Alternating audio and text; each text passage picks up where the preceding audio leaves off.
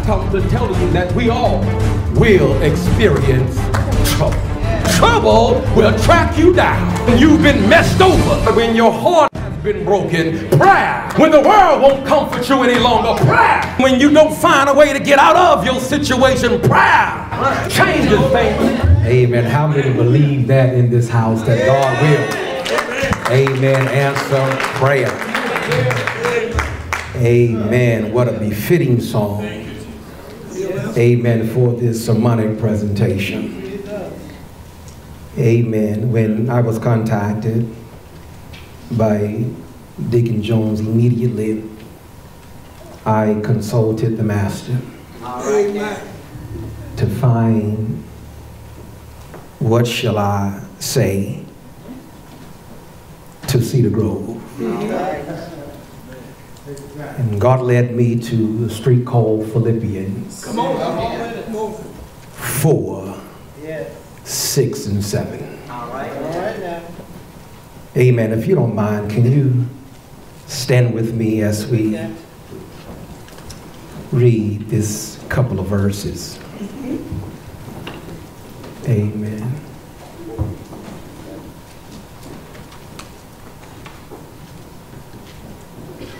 Blessed. Are you there? Amen. Very familiar passage of scripture. Be careful for nothing, but in everything by prayer and supplication with thanksgiving, let your requests be made known unto God. And the peace of God, which passeth all understanding, shall keep your hearts and minds through Christ Jesus.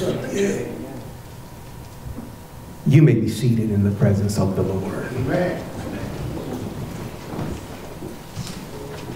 And the peace of God. We want to talk about today the peace of prayer. Amen. The peace of prayer. God, it's me again, your humble servant, bowing before you, simply asking that you might make this preaching easy. Oh God, take me now within the depths of your bosom and release me today, that I might fall down preaching the word of God. Take me now and use me as you please. In Jesus' name. Somebody shout amen. Amen. The peace of prayer.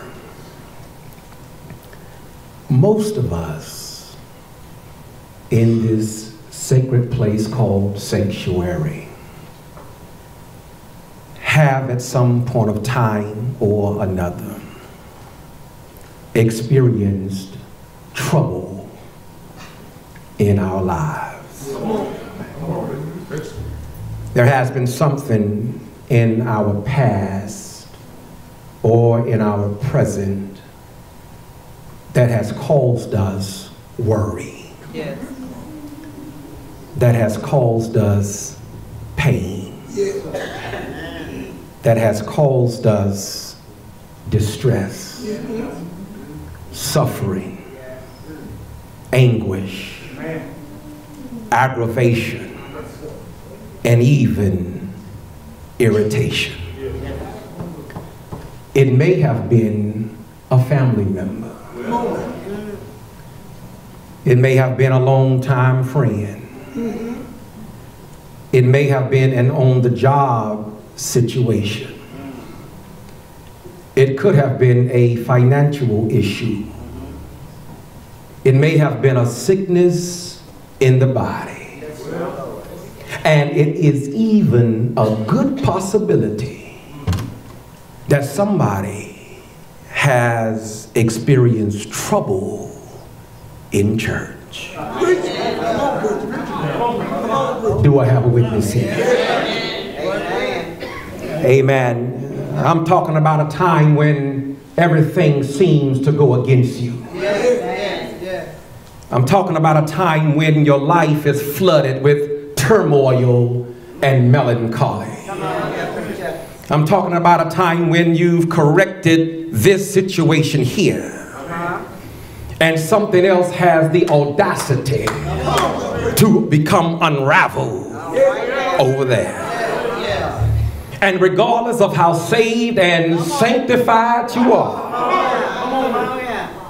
I've come to tell you that we all will experience trouble. Do I have a witness here? And it's a funny thing about trouble, because choir, you don't have to look for trouble. No, but trouble will find you. All you have to do is wake up in the morning. Amen. Get out of your bed, walk down the hallway, and I come to tell you that trouble will track you down. Do I have a witness here? Praise God. And when trouble finds you, it then becomes so very hard to find a place of peace. Amen. But I came to tell somebody today that prayer changes things. Do I have a witness? Amen. I'm talking about when your heart has been broken, prayer changes things. When you've been messed over, prayer changes things. When folk don't want to listen to you, prayer changes things. When the world won't comfort you any longer, prayer changes things. Amen. When you don't find a way to get out of your situation, prayer changes things. When the children has gone crazy, prayer changes things. Oh, I dare you to look to the hills from which cometh your help. Amen. Somebody told me that he's an on-time God. Yes, he is. I wish I had somebody to help me out here. Amen. Who understands what I'm talking about, because I mean, somebody has went down. You've almost given up. Amen, man. You almost threw in the towel, and you went down on your bended knees and found peace in prayer. And now you can testify that when I think about the goodness of the Lord and all that he's done for me. Oh my God. Y'all mind if I preach this thing for a few minutes? Amen. Come with me now as we tiptoe through the tulips of the text. Amen. So Paul starts the portion of the letter off to the church at Philippi while he was in prison in Rome. Amen. He gives holy accolades to those whom he had labored with in the vineyard of God. Yes, in verse number 1, he calls them his dearly beloved. He said they were those he longed for. He called them his joy. He calls them his crown. Which lets us know here that there was something about Paul and the church at Philippi that was kind of connected. Amen. He spoke very highly of the church of Philippi. And he was very fond of the church at Philippi. And you know, when you're fond of anyone, and when you appreciate anyone, and when folk do good, it is good sometimes to give them encouraging words. Do I have a witness? Amen. We're living in a day and time where folk can only point out what you did wrong. Amen. They seem to have seasonal blindness from what you do right. I come to tell you that we do right most of the time. And if you can only appreciate me when I'm doing something wrong, keep your mouth closed. Praise God. I know y'all don't like this kind of preaching, but I came to tell you that if I do right most of the time, and you say nothing when I do right, when I do wrong, keep your mouth closed. Just touch somebody and say, and you know that's right. Praise God. So Paul says to the church at Philippi, he says, be careful for nothing. And the word careful in the text comes to us from the Greek word merimnaho. And it means to exercise thought. It means to be anxious. It means to be apprehensive. It means, in other words, to worry. Paul here is focusing on believers and their attitudes when faced with the daily struggles of life. He tells them that he felt what they were going through and he understood the weight that was on their shoulders, but don't worry. Now, don't worry. He did not say don't care. Amen. But he said, don't worry. You see, there's a difference between don't care and don't worry. Amen. Don't care means don't be concerned. Don't care means have no interest. Don't care means it does not bother you. But Paul says, don't worry. And don't worry means remember who's in control. Do I have a witness here? It tells me that whatever I'm going through, whatever the devil throws my way, whatever the problem is, I know somebody who's bigger than what I'm going through. Do I have a witness here? And somebody came in here this morning with trouble on your mind. I mean, your situation is getting the best of you and you can't seem to shake this thing called anxiety. But God told me to tell you that he's not an absentee landlord. And if you want to know where God is, then touch yourself on the shoulder, because wherever you are, then that's where God is. Do I have a witness? Amen. If I don't preach no more, I'll preach right there. Amen. Too often we get caught up in the problem when the problem is not ours to face in the first place. Amen. The Bible says, cast your cares upon me, for I care for you. Amen. And that means that God welcomes our problems. But we're so busy trying to rectify the situation ourselves that when we get finished working with it, it's a bigger mess than it started out in the first place.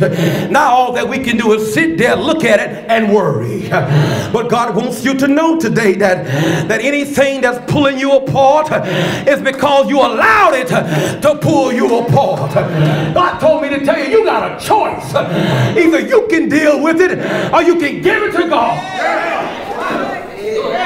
Am I preaching by myself up in here? I said you can deal with it or you can give it to God. Amen. You got a choice. You can choose to walk around with your head down.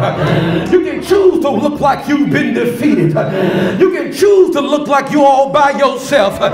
You can choose to look like you don't have a God on your side. Or you can hold your head up and stick your chest out and understand that wherever I am, then that's where God is. And when he gets ready, he's going to get me out of it. Do I have a witness here? Praise God. Yeah, I hear you talking, preacher. I hear you talking, but you don't know what I'm going through. I hear you talking, preacher, but you don't know my situation. I hear you talking, preacher, but you never walked in my shoes. And you're right about that. So I just can't give you a pep talk and leave you just like that. But I got to tell you what to do when you're going through. He said, but in everything, by prayer and supplication, with thanksgiving, let your requests be made known unto God. He says, worry about nothing, but do something about everything. Do I have a witness here? Here Paul offers us an antidote to worrying. He says you must replace worry with something else. And too often we choose to replace worry with the wrong thing. Yeah, we replace worry with the wrong thing. If I can drink enough, then I won't have to worry. If I can just smoke enough crack, then I won't have to worry. If I had enough friends, then I won't have to worry. If I call up enough people on the telephone, then I won't have to worry. But I came to tell you today that you can get drunk as Cedar Brown. When you come to, that problem is still there. Amen. You can have more friends than Donald. I ain't gonna say Donald Trump. You can have more friends in a little bit. But when your friends are gone, that problem is still there. You can be in a room with 200 people and still feel empty on the inside because you're standing next to the wrong one. Do I have a witness here? But when you trust in God, when you rely on God to rectify the situation, it is here where you can find a little peace in your life. And that's why Job said, though he slay me, yet will I trust him. Because Job learned that when difficulty is knocking on the door, you've got to call on a one who specializes in difficult situations. Do I have a witness here? And there's something else here. Then he says, with thanksgiving, make your requests be made known unto God. Well, preacher, why must I thank God? Well, you must thank God in order to let God know that you appreciate what he's already done. Praise God. Amen. You got to let him know that you appreciate what he's already done for you. Amen. Too often we ask God for other things before we thank God for what he's already done. He's already opened up doors closed in your face. He's already showed you ways out of no ways. He's already turned the tide for you. He's already straightened up some stuff that you messed up yourself. So you need to thank God for what he's already done. Well, preacher, how can I give thanks when I just lost my job? Well, you better thank him anyhow that you haven't lost your mind, that when he gives you a job, you have sense enough to count the money. Do I have a witness here? Well, preacher, how can I thank God when I'm feeling sick in my body? Well, you better thank him anyhow that you ain't dead yet, because dead folk don't feel nothing. Yeah, you might have a little rheumatism and you might have a little arthritis. Yeah, the sugar might be high or low. But you better praise him anyhow, because dead folk don't feel nothing. Do I have a witness here? Well, preacher, how can I thank God when my child is incarcerated? Well, you better thank him anyhow that you still got a child, because somebody last night, somebody's child didn't come home. Somebody last night had to go to the mortuary to identify someone who's down and out. So you better thank him anyhow. Do I have a witness?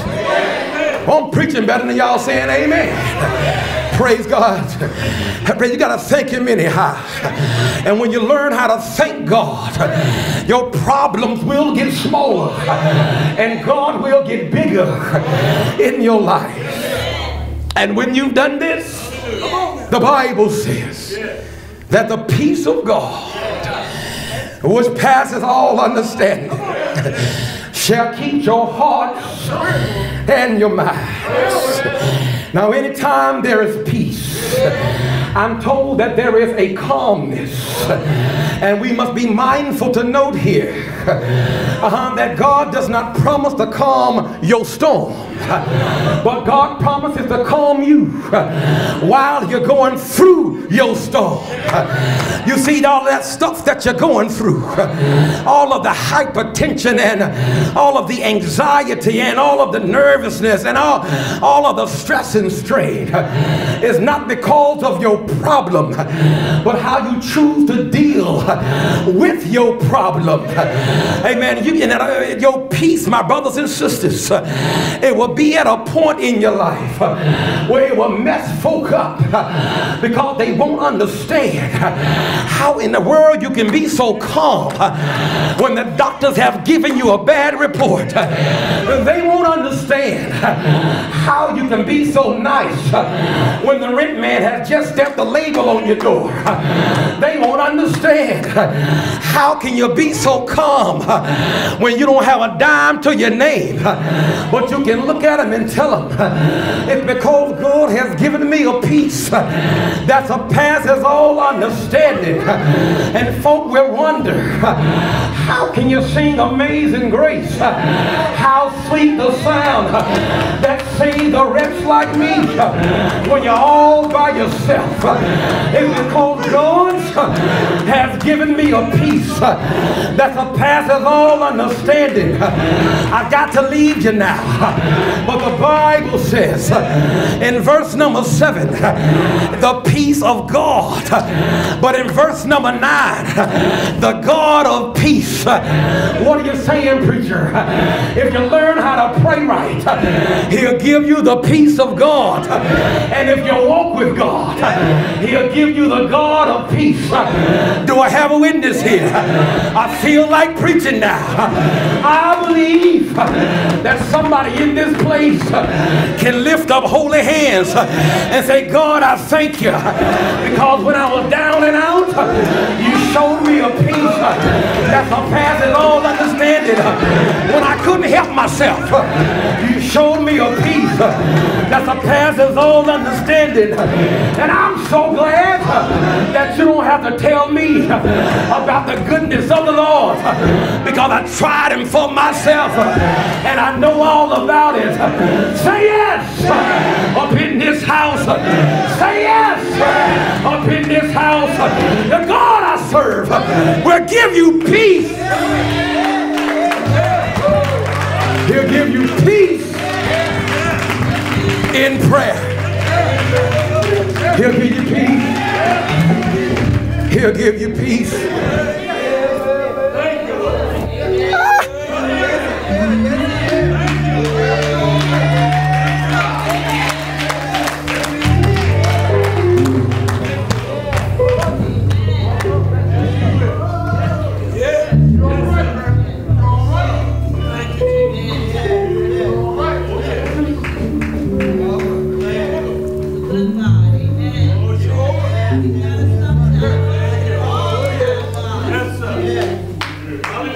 He'll give you peace.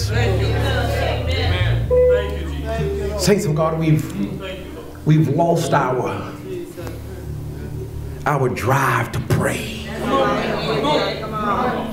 You don't find prayer meetings anymore.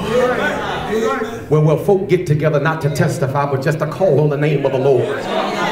Amen, amen. It's time that we go back, amen, to the good old time, where we can have an old-fashioned prayer meeting where everybody meet at the altar and everybody begin to call on the name of the Lord.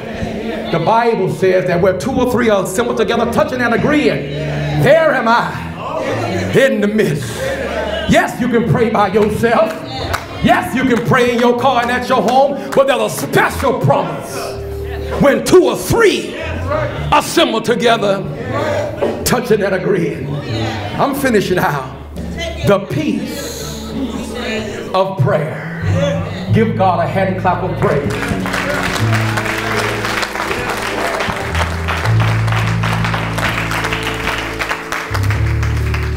I'm going to ask you to stand with me.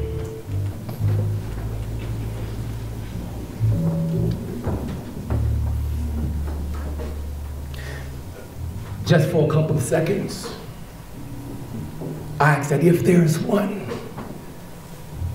who needs a touch from the Lord, if there's one, would you come? Very quickly, because I could talk somebody out of their seats. I can stay here long enough until somebody's going to begin to trickle down the aisles. But it's not that type of party today.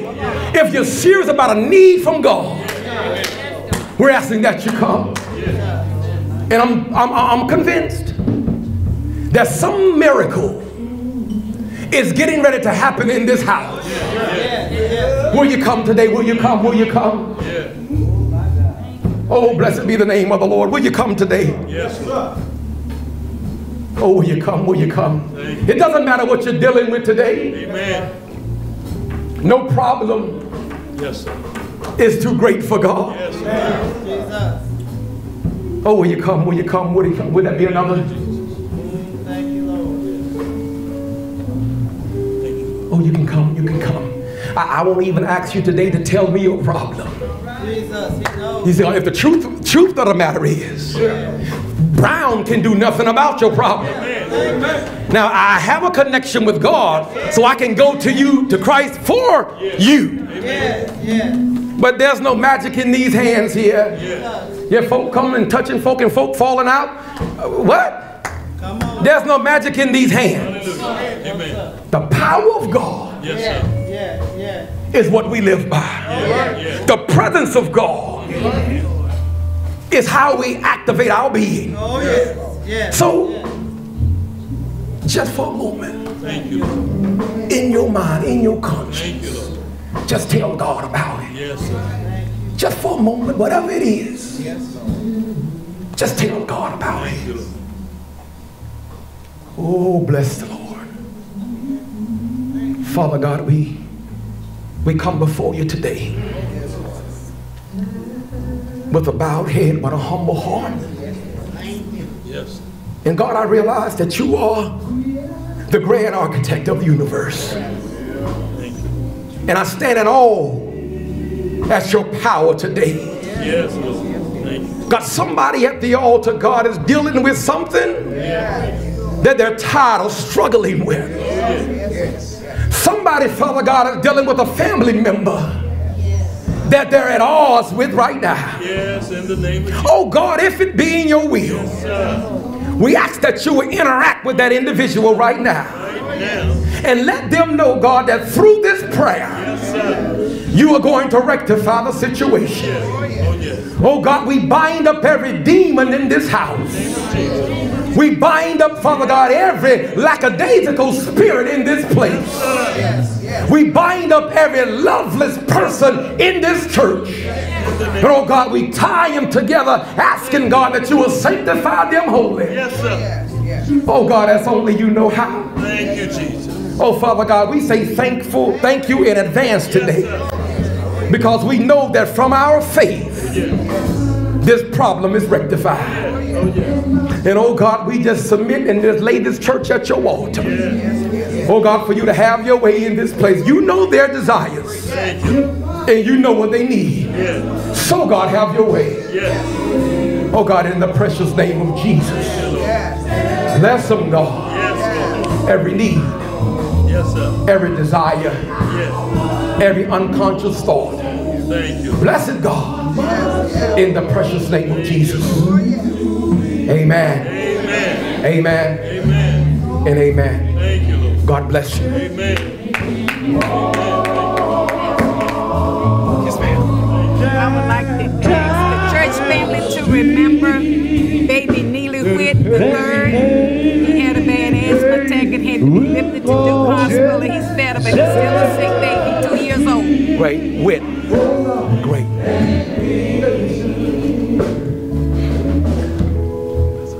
Lord, I'm trying to do my best. You're so bright in my soul,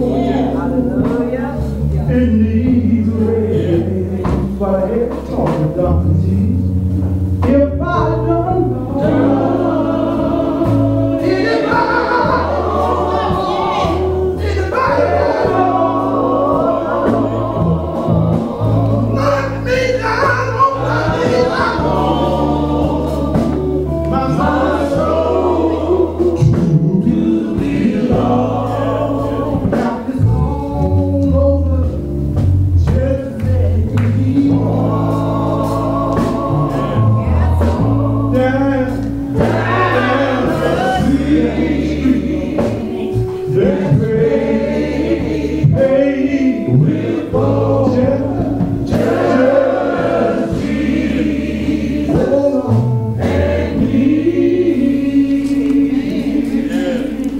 Amen. Someone give God a great hand clap of praise. I've come to tell you that we all will experience trouble. Trouble will track you down. When you've been messed over, when your heart has been broken, prayer. When the world won't comfort you any longer, prayer. When you don't find a way to get out of your situation, prayer.